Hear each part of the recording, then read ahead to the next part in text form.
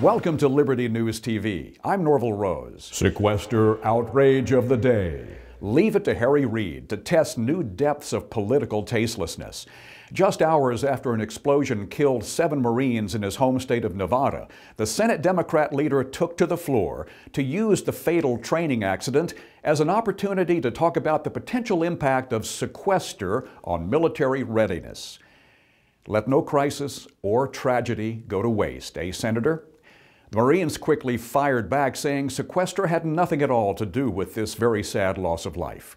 And maybe this sort of degrading drama on Capitol Hill is why President Obama, visiting Israel, finally, joked that it's good to get away from Congress. More on Reid's maneuverings in the Senate as the majority leader decides to split an assault weapons ban from an overall package of gun control measures set to go to the Senate floor for debate next week. The ban's chief proponent, Senator Dianne Feinstein, expresses outrage. But do you really think this split between 2 top Democrats in the Senate is genuine? Is it real? Or just political theater staged to satisfy constituencies and protect home turf?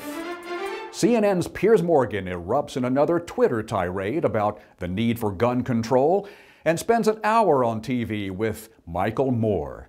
The Morgan and Moore show offers a predictable plethora of rants and raves about the need for more government crackdowns on guns. This will go away if people let it go away. That's right. The more and more people who now get animated and exercised and bloody angry about this, the more chance there is that people like Harry Reid will not be able to just park this away.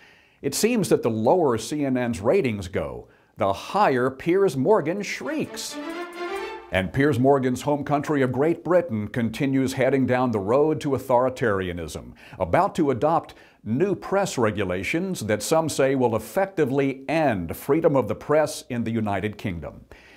Maybe that's why Piers Morgan moved to America to rant and rave, which could cause some to call for new press regulations here.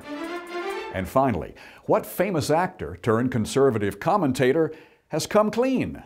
Yep, 73-year-old Chuck Norris has shaved, gone from kicking butt to losing beard. Not sure why just yet, but remember when Joe Namath lost it for Noxzema and Farrah Fawcett? I'm so excited. I'm going to get cream. Let Noxzema clean your face. Could Norris and Noxzema? We'll see. Cleaning up the mess the left leaves behind, we are Liberty News, inviting you to join us at LibertyNEWS.com and follow us on Twitter, where we are at Liberty Protecting It. And that's Liberty News TV for today. I'm Norvell Rose, thanking you for joining us and looking forward to seeing you right here next time.